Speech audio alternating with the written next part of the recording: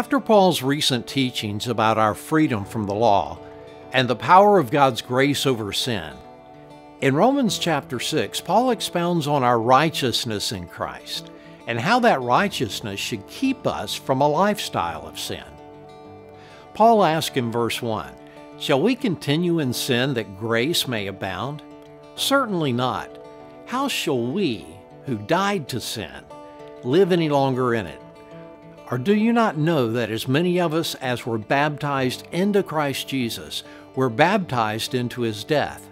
Therefore we were buried with him through baptism into death, that just as Christ was raised from the dead by the glory of God the Father, even so we also should walk in newness of life."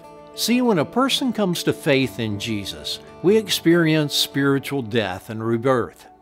And because we are in Christ in a close and intimate relationship with him, that spiritual death is death to sin itself.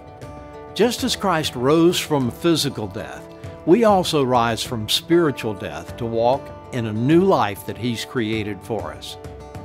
Oh, we still have a choice to make. In this fallen world, we haven't fully lost our desire to sin. It still tempts us.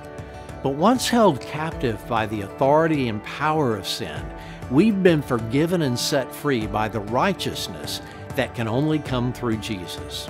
So why continue to live as a slave to sin when you don't have to? No longer dead in our sin, we're now alive by the wonder-working power of Jesus.